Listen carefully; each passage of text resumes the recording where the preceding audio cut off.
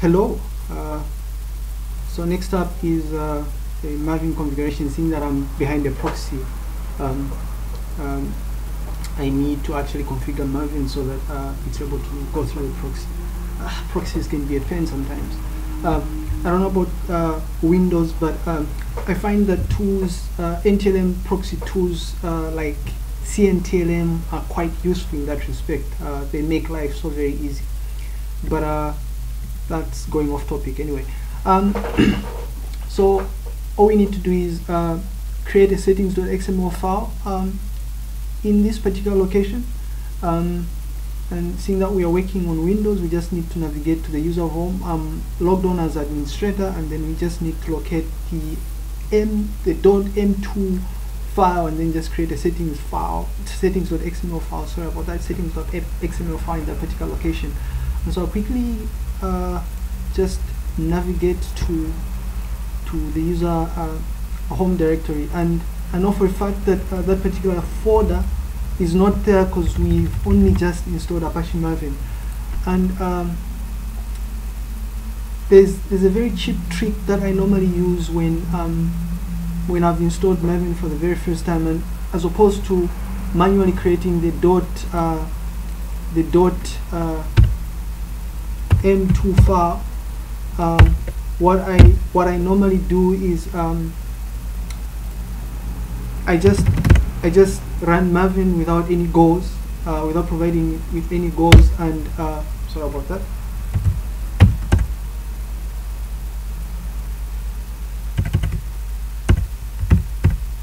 Oops.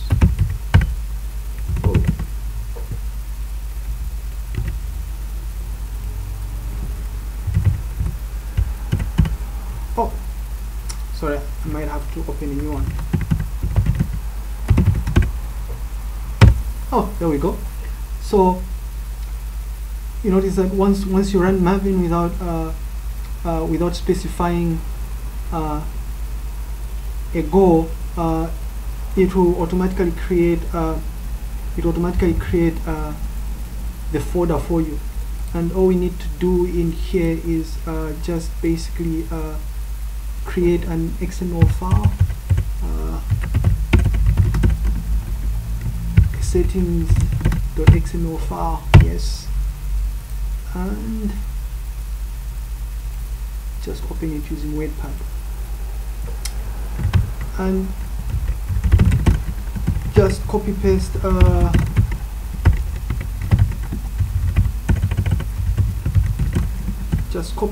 the I don't have to type this, just copy paste the sorry about that, just copy paste the example that's on the DSpace wiki documentation page. Okay, we don't need these two brothers here.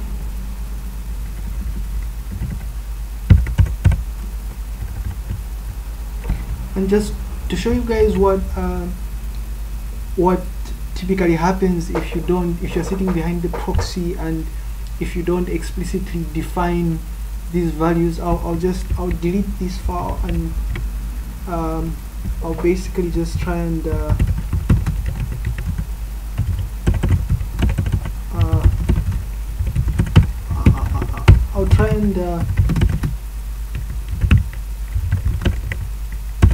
I'll basically just try and create a default archetype, and I'll let Maven prompt me to specify the associated goals that are required after this. And you notice that sorry about that. In fact, what I will have to do is possibly delete this.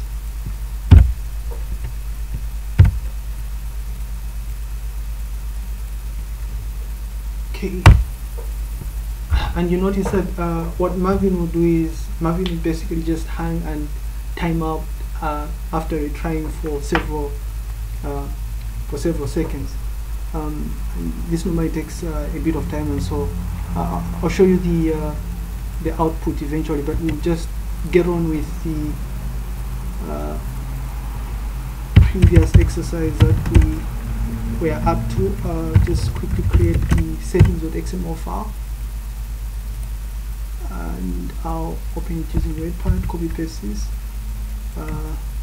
true HTTP, and what I've done with my VirtualBox basically is I've set it up in such a way, not that it's important for this, but I've set it up in such a way that it's actually using network address translation, NAT protocol, and so I'm using my host operating systems my host operating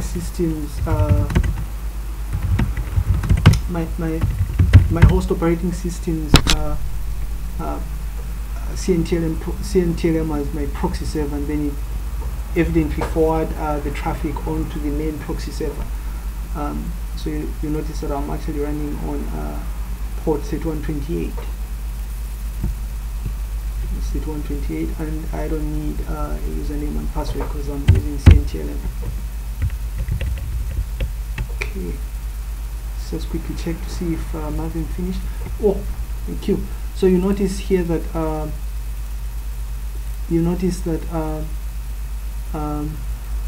Maven failed right here with a connection timeout. Okay, so let's just try and see if these settings are going to work now that we've saved the file.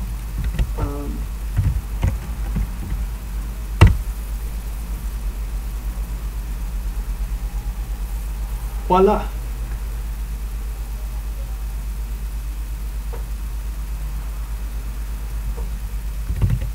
Okay, so that's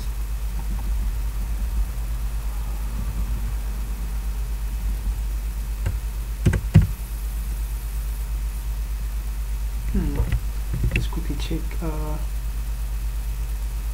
website and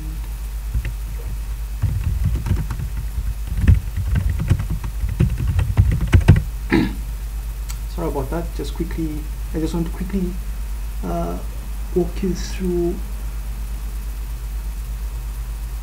what normally happens when you configure your proxy server successfully. So just copy that brother there.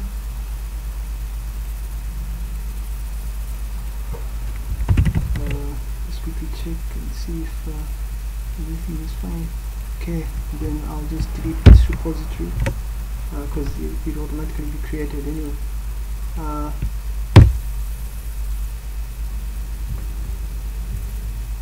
Okay, there we go.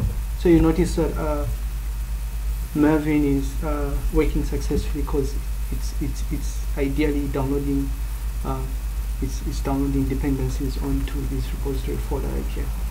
Okay, so now that Maven is working, I'll see you in the next video where I'll just quickly walk you through the installation process of Apache Ant. See you.